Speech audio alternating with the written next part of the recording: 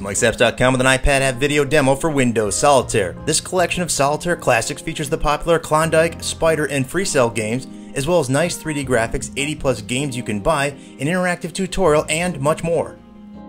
Tap on play to get into the action. We're going to jump into Freecell, one of the 3 free games. Klondike and Spider are the other 2. Notice the old Windoze Solitaire background. You can change the background. This is Freecell. It's rather difficult in this game.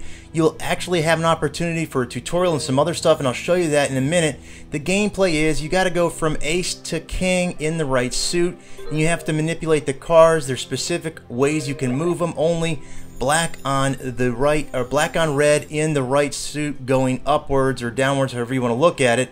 And you have 4 spaces where you can hold cards. Again, times on the bottom right, and on the bottom left is your score. Your score goes down the longer it takes you. Tap on the arrow at the bottom and you have a lot of options, especially undo. So you can undo and it won't affect your stats if you abandon a game. Lots of other things you can do there. Here's what you get whenever you go into any game: information, rules, high scores. There's also an interactive tutorial which they walk you through and teach you how to play the game. Here's an example of it. As you go through, they tell you where to drag the card, they tell you what you're doing, put the 2 on the 3, and the 2 on the 3 there, and then the 9 in the holding area. And that's an example. There's also a setting to change the table view, which is real interactive. It's table perspective. And when you do, the accelerometer or the iPad actually can move the table around. I'm moving my accelerometer around. That's how you get that effect. Again, there are stats for global statistics and standard, and you can clear them at any time.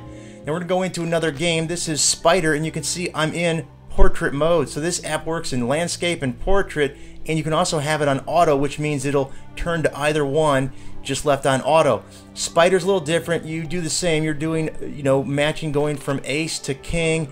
Once you do that in a line, they'll all go into one of the spots where you see the A's, the capital A's at the top. And here's an example of that. You have to work your way through it. Tap on the card deck in the upper left to get new cards.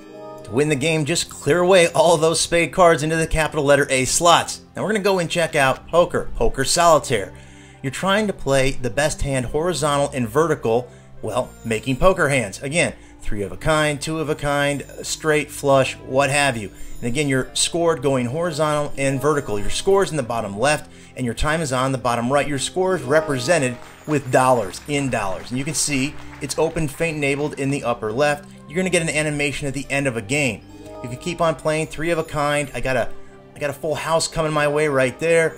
And you can find a lot of different hands. Kind of hard though to play both up and down, trying to get the right hands. Now Klondike is the other game that is free. Again, Freecell, Spider, and Klondike. Klondike is what I would consider Freecell, but apparently I'm wrong.